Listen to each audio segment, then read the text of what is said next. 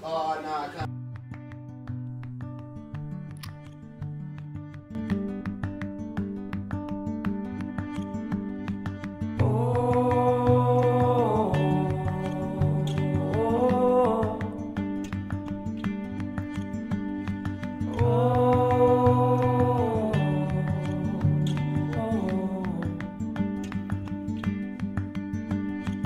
Come on, love, you catch me if you can, my dear.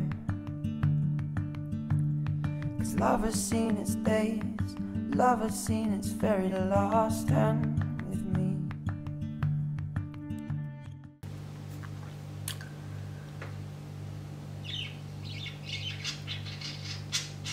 Hello.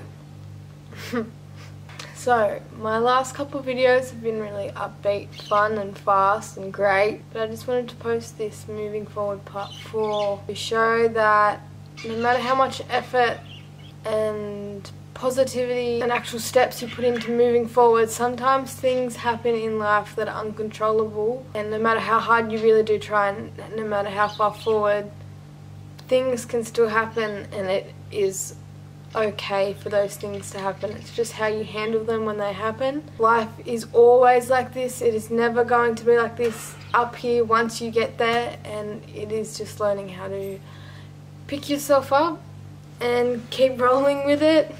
Basically, I'm not feeling too great right now because I just started year 12 yesterday, and the day before that I had to put my dog down.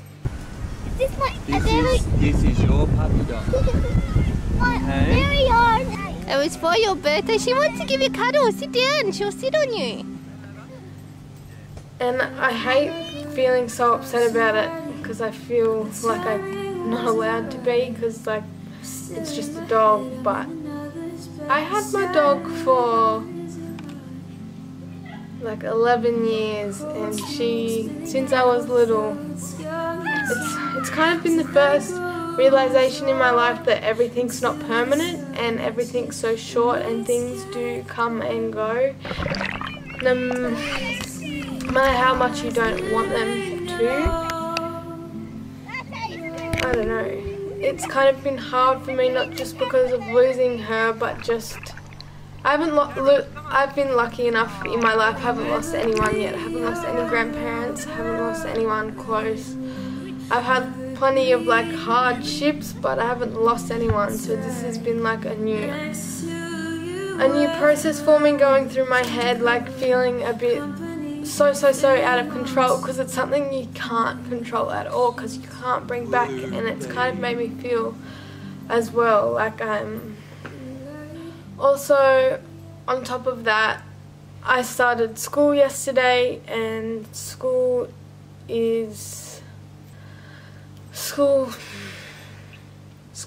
hard for everyone, especially when you get to the end of school, when there's the pressure about the HSC, especially if you go to a school like mine, a Catholic school, and they're very pedantic on high ATARs, and I struggle to learn a lot, and with my anxiety it's really hard to be in a school setting, to the point where my first day of school was yesterday and I'm already home on the second day because I just could not get up this morning.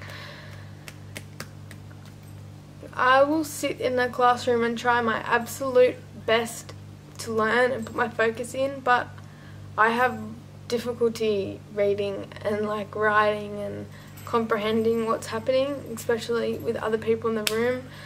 The reason I wanted to make this video as a part of my moving forward series is because I wanted to kind of show that things happen sometimes and you can't control them, and it's just how you handle it. You are built up of these experiences and you become who you grow to be as an individual comes out of these experiences you have in your life and how you handle them. As hard as it is, you have to run with it and you have to keep going.